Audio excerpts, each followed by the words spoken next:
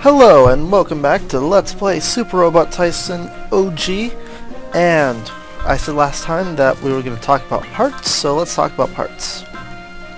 Now, well actually one thing first, Ryusei Ryusei's Type TT Gesprint, which I think is how you pronounce it, is no longer exists. He is now replaced with a Wild's Rabbiteer. Wild's Raptor, I think it's called, but we'll deal with that later. Now, parts. Each mech can equip a certain number of parts, ranging from 1 to 4. I think that 4 is the maximum. I've yet to see a mech that has more than 4. And the parts give certain buffs, like servo motor gives mobility plus 5. It can also, there are some parts that increase movement, like this. There's some that increase, that help your terrain bonuses. Yeah. Hit rates up. The best ones, in my opinion, are ones that give you increased HP and armor.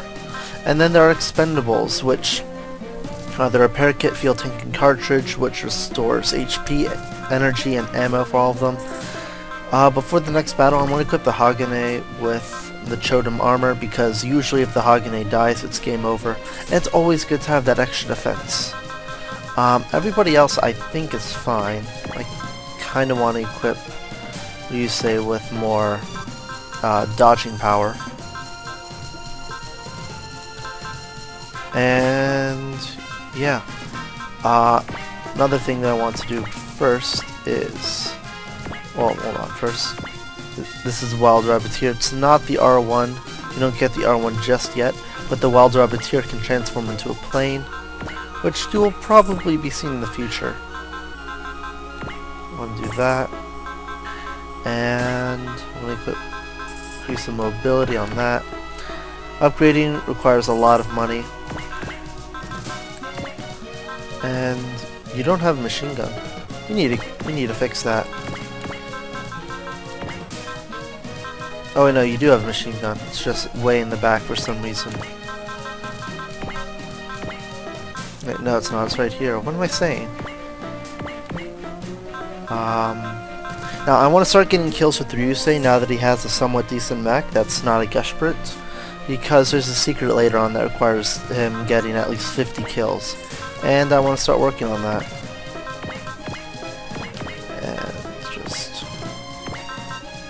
Shotgun is also very useful, so upgrade that. And is there anything else that I want? Oh yeah, for the Toonie, increase your homing missile power so that you can kill shit faster. Alright, let's get started with episode 9.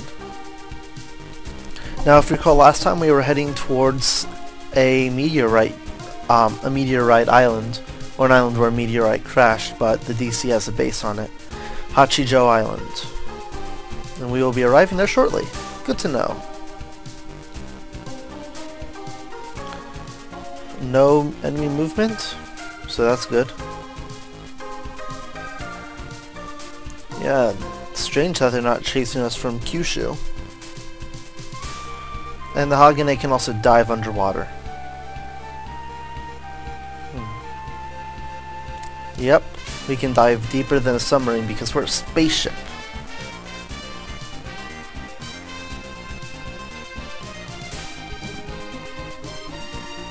Yeah, Kusuha is somewhere on the ship. What? We're underwater. Yep. Now this is what I call a ship. Ah, come on, you say. Hahaha. You didn't think they were cheesy last night. Oh, there's Kusuha. Yeah, I'm sorry, I'm a bit delayed.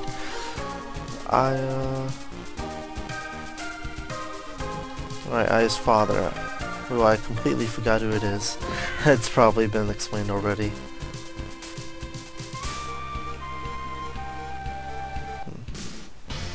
Alright, we're passing lat 230. Current depth is 3,000. Nothing on the radar yet.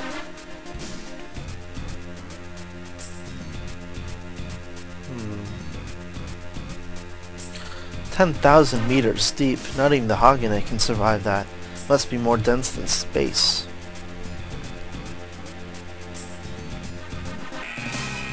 Torpedo! Torpedoes bearing 287. Whatever that means. I'm not a military guy.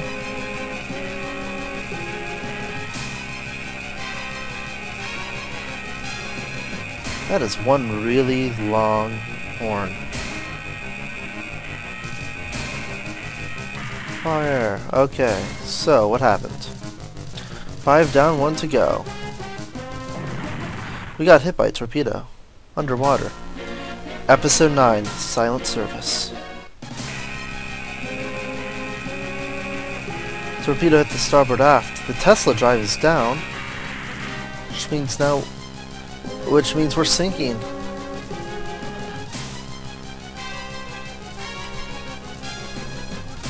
Enemy subs in front of us. We can't launch our PTs either. So this chapter is just the Hagane. Idonius Island. So we have to make it to the very bottom row before we die. Now we can't kinda wanna do one thing. Oh, we can't upgrade the Hagane. Well, we can't deploy any unit, so it's just us and we don't, unfortunately we don't have a cell. Now looking at the map, it's not a very big map. There are 5 enemy subs and only 1 of us. So the best thing to do is guard. Maybe guarding on the second turn would have been better. But we're underwater, so torpedo has an S rank. Fortunately, they have long-range missiles. Right, let's watch this.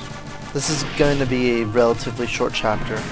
This can also be a grinding chapter for money, because unlike most other strategy games, that's so little damage.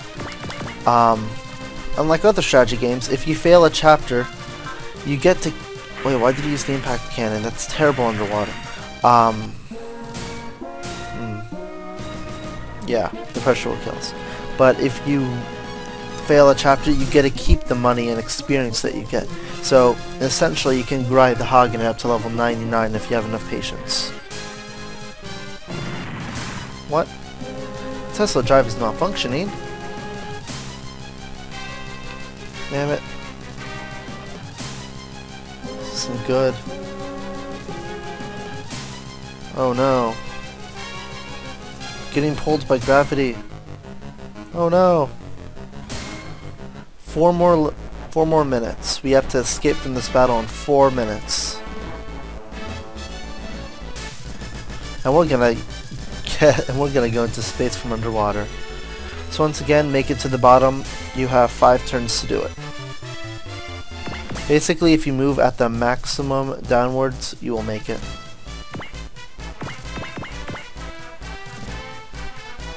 The other subs won't do much.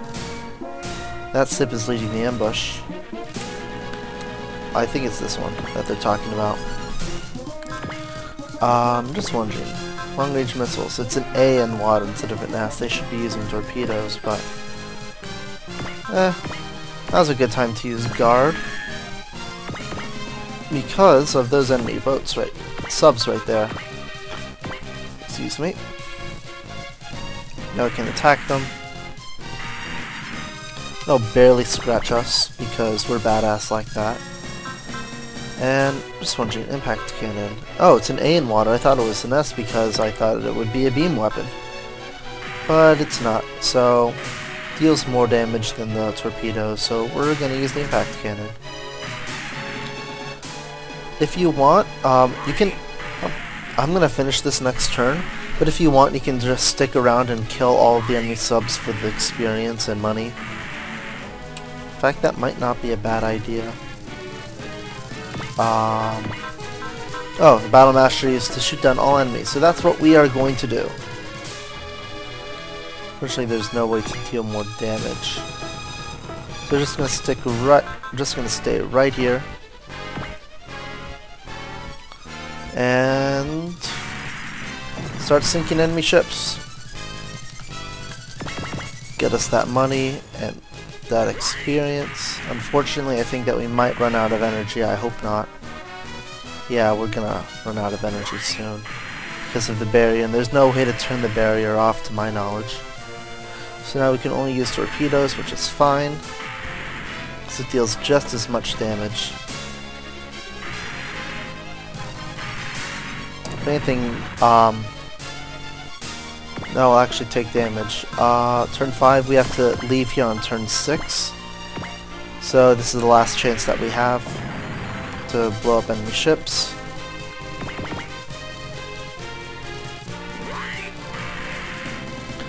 So just stay here, use guard if you have the extra SP, but torpedoes are just fine.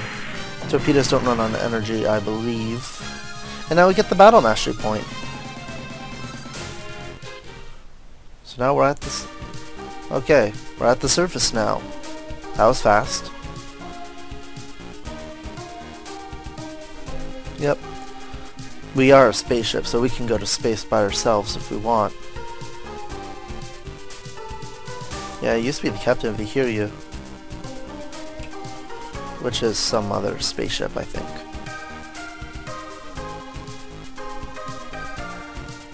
Oh, right. Hagane is out of the water now.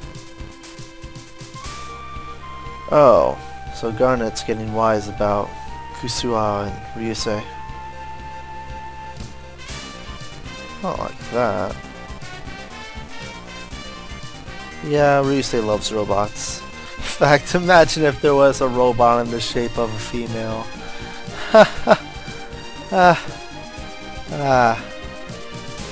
That's not gonna happen, is it? Nah. I know if it's gonna happen or not.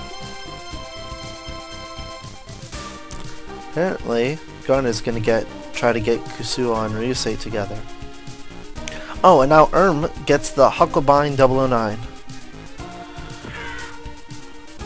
But, well, it's 2 better than the 007. Oh. He was on the PTX team led by Major Ingram. Yeah, the PTX team came before the SRX and ATX teams. Still not as good as the 008L. It's better, but not as good. How does that even work? It's got a different power source. Just use this guy in the next battle. No, we don't know how robots work.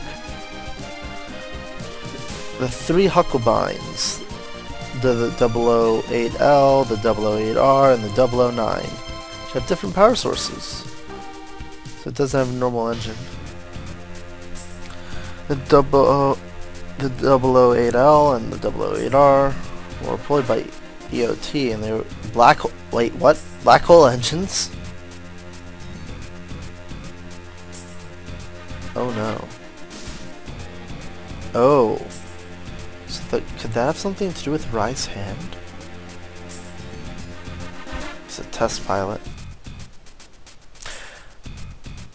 Oh. That's unfortunate.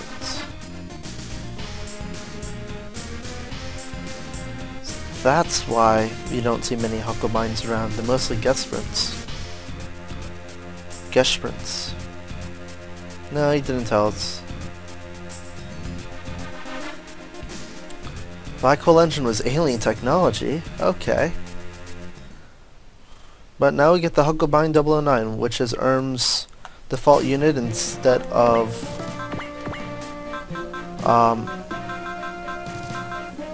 which is ERM's default unit instead of a guest sprint Mark II-M. So Latuni apparently gets the guest sprint Mark II that ERM had. But no, I meant to. Is this the same one? Well, it has a machine gun, but So this is obviously not a Gundam, as you can clearly see. Just putting that out there, that this is not a Gundam. Whatever happened... Oh, right, Ingram has the shotgun. And that is not a Gundam. So, just putting that out there, not Gundams. Do we have any spare... Oh yeah, we do have some spare weapons. Which we will equip next time on Let's Play Super Robot Taisen. I will see you guys later.